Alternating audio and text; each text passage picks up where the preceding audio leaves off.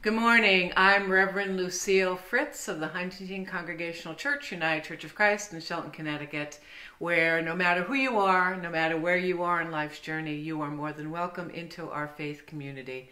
I'd like to thank you all for your continuing support, whether it's by your prayers, by your talents, by your treasures. We appreciate all that you folks do to support our ministry here at Huntington UCC.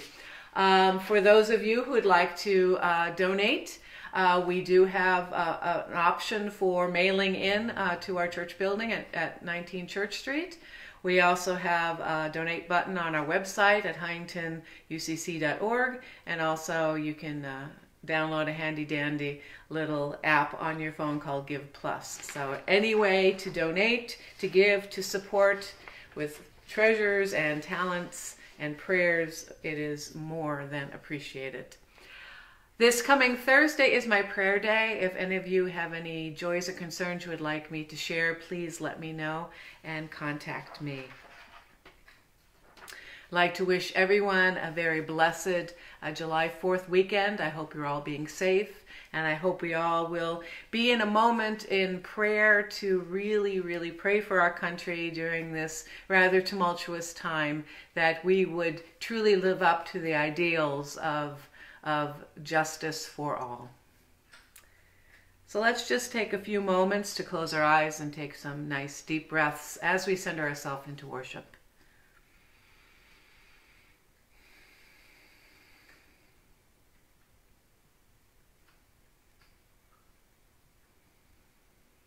Breathe in the love of God and breathe out hate.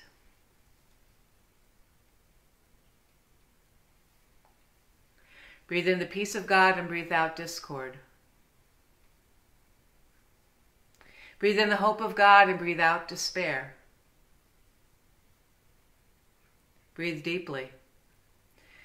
Feel the presence of God in you, through you, and around you. O Holy One, you are gracious and merciful, slow to anger, and abounding in steadfast love. You are good to all. Your compassion is over all creation. All your work shall give thanks to you, O Holy One, and all your faithful shall bless you. We shall speak of the glory of your realm and tell of your power. We shall make known to all people your mighty deeds. O Holy One, we shall worship and adore you. Amen.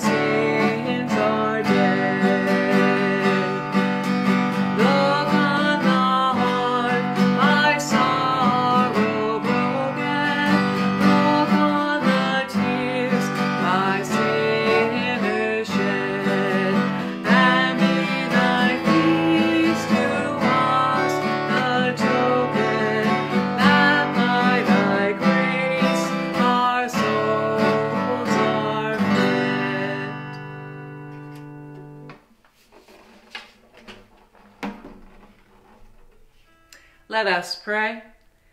O Holy One of love, in this time of worship, may you open our ears to hear your voice. May you open our hearts to know your compassion. Inspire us to follow Jesus ever more closely as the way of hope and grace for us and for our world. We pray this in Jesus' name. Amen.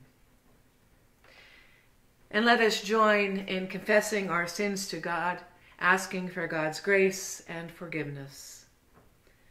O Holy One of mercy, may you look upon us now with compassion as we come again, asking for your forgiveness. We have too often heeded the call of other voices that speak alluringly of power and prestige, wealth and superiority. We have too often sought our own glory rather than the glory of your realm. May you pour your mercy upon us, opening us up to the true blessing of being one with one another, one with all creation, and especially one with you. Amen.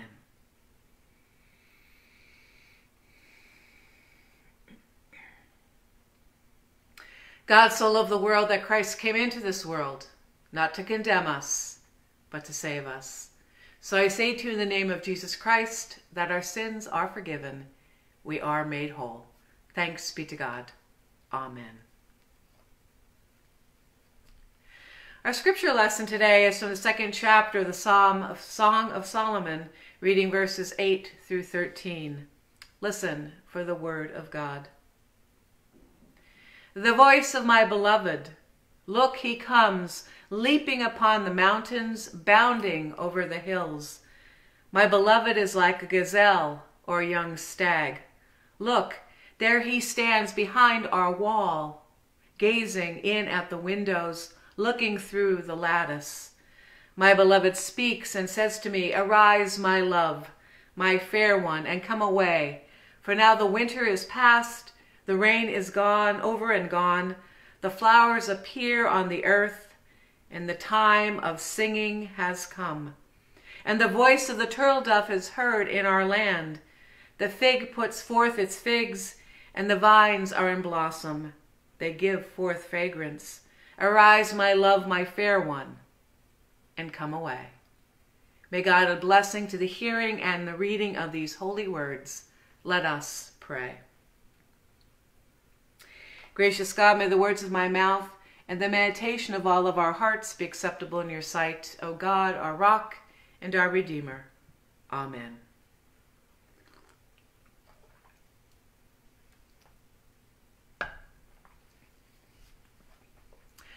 I can probably count on one hand, minus pretty much all of my fingers, at the times I've actually preached on the Song of Solomon, or the Song of Songs, as it is often known.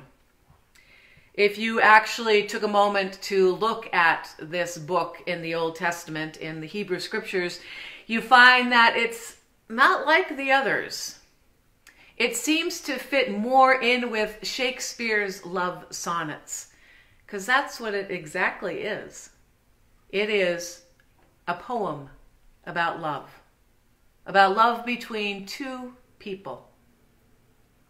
In fact, when the scriptures were being put together, as you know, the scriptures were put together by a committee, there was much debate whether or not this book would be included. First by the Jewish theologians and scholars as they put together the Hebrew scriptures, and then again when the Christian canon was put together. Because this didn't seem to quite fit in with the stories of faith, of history, of prophecy, of proverbs, of psalms, of gospels, of epistles. It seemed to be very, very different, and yet it remained. Part of the reason was that there was a tribute to the great King Solomon, but they're actually not sure where this scripture actually came from. It doesn't have a lot of history attached to it. They can't quite date it, but there it is in our scripture, a love poem. So what do we do with it? What do we do with a love poem about love between two people?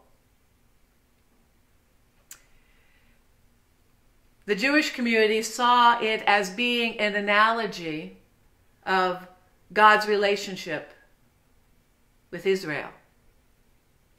And the Christians have taken it as been Jesus' relationship with the church. But again, if you read this very carefully, it's pretty much about human love and human passion. So what do we do with this book? The Song of Solomon, the Song of Songs, human love being celebrated. I've been wrestling with what to say about this, and I've come up with sort of two ways to look at this. Number one, this is a reminder that the God that created all things is the God of our whole life. That God is not compartmentalized into just being God of a little piece of our life, maybe about our morality or our ethics or our Sunday morning worship. But the inclusion of the Song of Solomon is a reminder that God is a God of our whole life. Our relationships, the way we are in the world, between spouses and partners and lovers. That God is a God that permeates our whole existence, that we cannot compartmentalize God.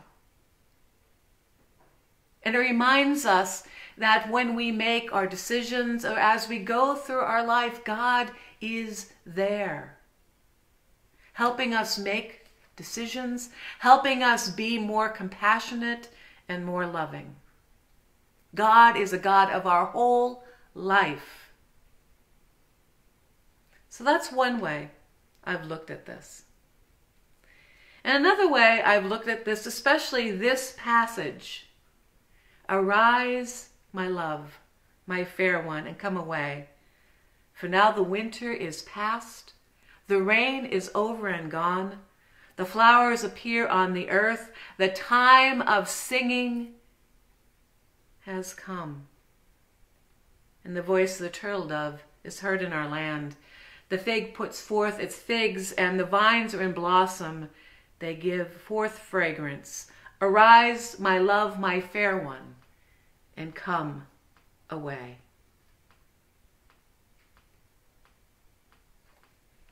This book, the Song of Solomon, also reminds us of hope. It reminds us, no matter where we find ourselves, even in the most difficult circumstances, that there is hope. There will be that time of singing again. There will be time when the flowers will bloom. There will be a time when the figs spring forth. So it's also about hope. And also a reminder that sometimes we just have to come away. To come away from our worries and our anxieties. To come away from our stress and just take a moment to breathe. Take a moment to be. To remind ourselves that God is God of our whole life. That God's love envelops us at every moment. And that God gives us sustenance and grace and guidance and courage to face the days. Our God is a God of love. Our God is a God of hope. And God calls us to live in that love and live in that hope. To sometimes come away and remember, to embrace God in our lives, to accept the Spirit into our hearts, to know that Christ is with us, that we live in Christ's love, in Christ's grace, and in Christ's hope. So if you haven't read this book, take a moment. It's not too long. And read it. Read it with an eye of love. Read it with an eye of hope. And read it with an eye that truly God is in all and through all, in us and through us. Thanks be to God. Amen.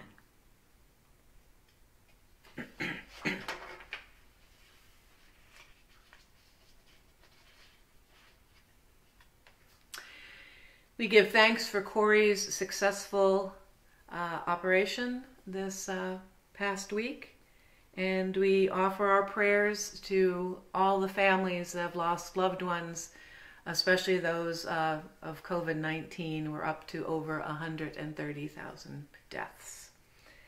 So let us come to God in prayer.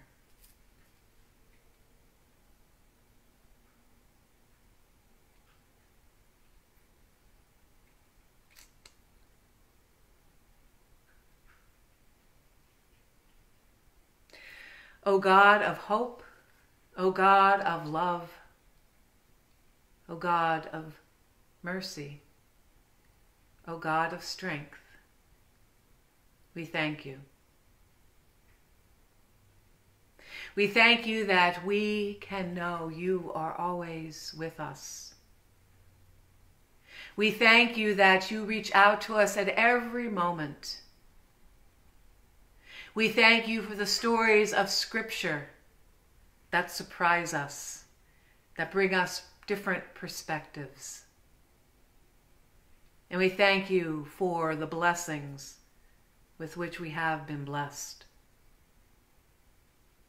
We're so grateful for your Son, Jesus, who truly showed us what it was to be human, to embody your love and grace in this world.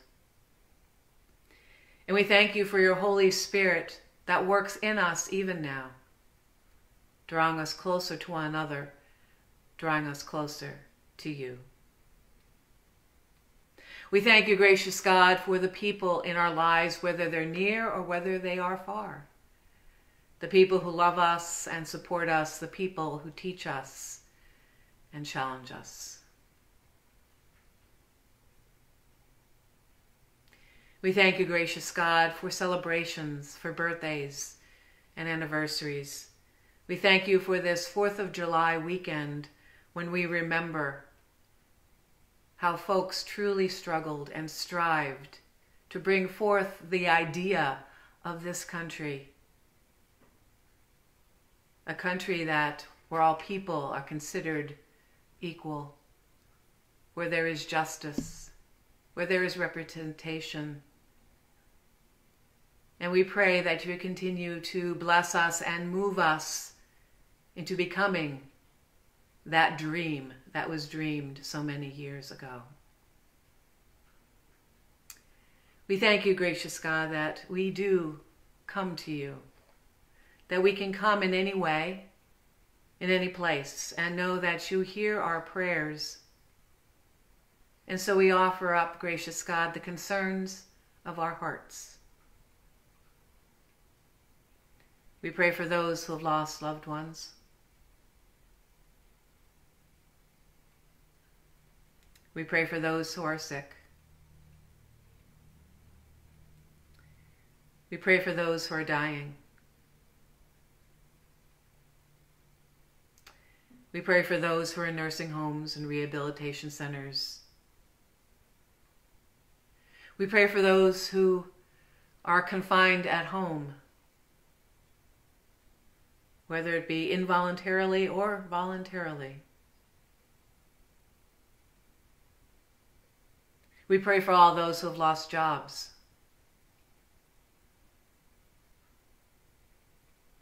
We pray for all those who are struggling financially. We pray for all those who are just plain struggling, being it body, in mind, or in spirit. And we pray for our country. We pray for our world that is still growing, that is still changing, that is still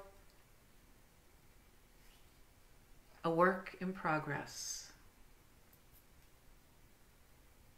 Help us all, gracious God, to not only lift our prayers, but to do what we can to work for justice and peace and equality in our land and beyond.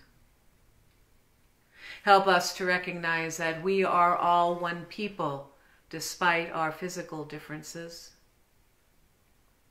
despite our theological differences, despite our political differences, we are all the same blood and bone. And help us to work for a land, for a world that does not see color, that does not see creed, but sees people, beloved children, created by you.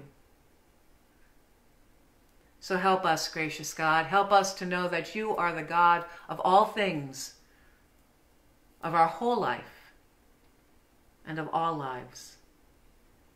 And help us to work in this world for your realm of love and light. We pray all these things in Jesus' name. Amen.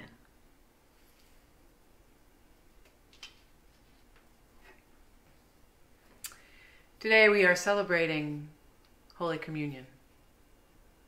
Holy Communion, the taking of the elements as a reminder of Christ's presence in our life. Christ's presence in us and through us and around us.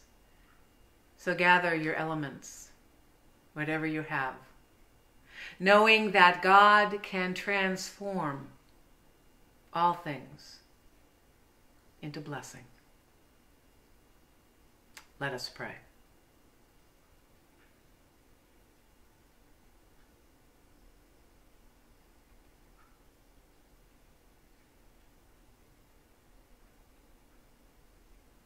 O holy God of extravagant generosity, you have created all that there is. You have filled it with your love and your goodness. And you created us in your image to set forth your light into this world. You have created us to be in community. You have created us to be in love. You have created us to live in peace and justice. And yet we seek other ways. Our tendency for greed, our love of power, our feelings of insecurity that cause us to press our superiority, separates us one from another and separates us from you. And still, down through the history, you continue to call out to us when we have strayed so far away, showing us a way back, showing us the path of love.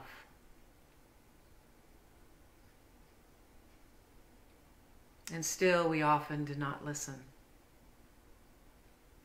So you emptied yourself and came to us in human form, in the man that we know as Jesus.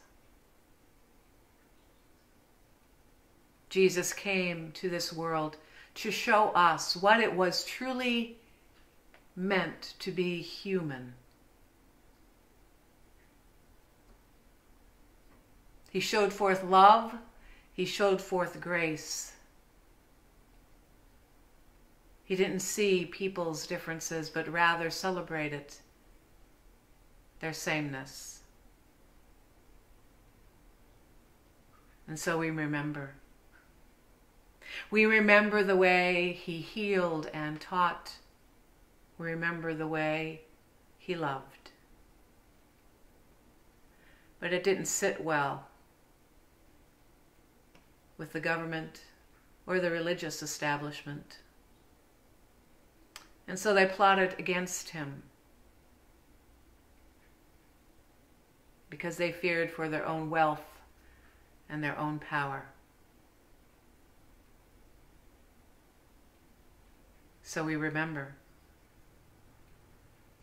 We remember that on the night of his betrayal and his desertion.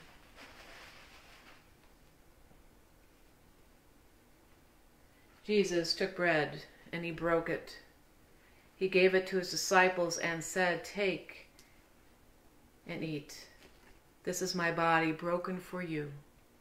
Do this in remembrance of me."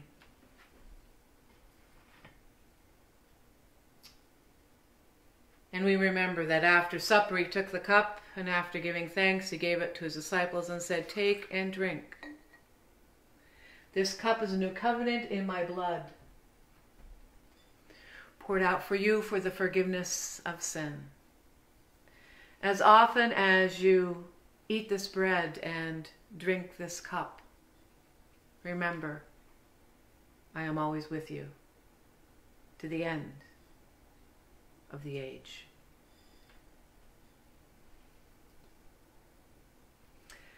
O holy God, we know that even death did not stop your love, that on that third day Jesus rose to proclaim your realm of love and light, to proclaim your realm of eternal forgiveness and eternal life. And we are so grateful. And so we ask that you would bless these reminders of that love and that life. Bless this bread, bless this cup. May it be for us the presence of Christ in our lives, that we may be the presence of Christ now in the world. Fill us with your Holy Spirit, O God. Give us your strength. Give us your hope.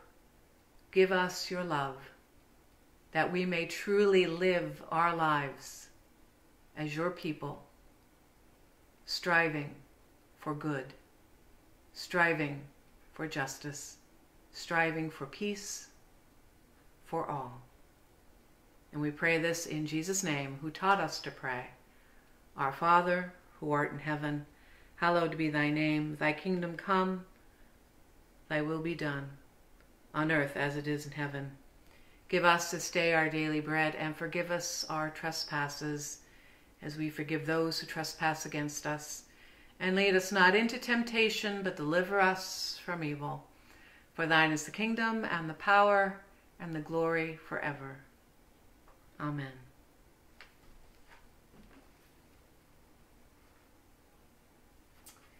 This is the bread of life. Take and eat.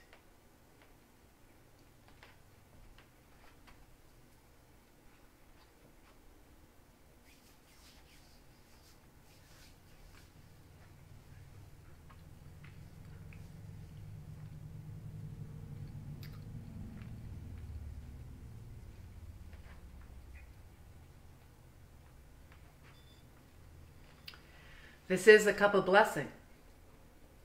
Take and drink.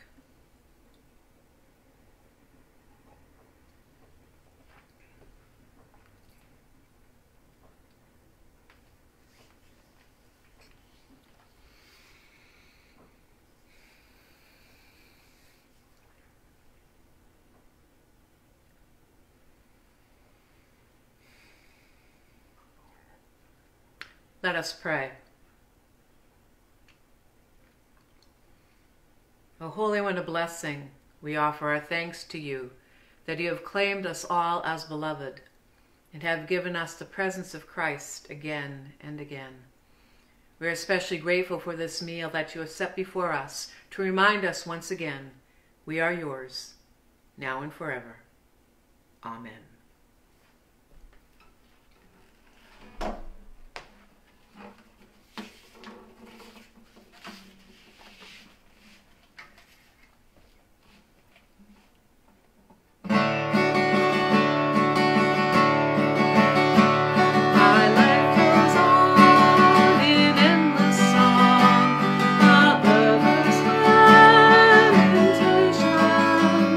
I catch the sweet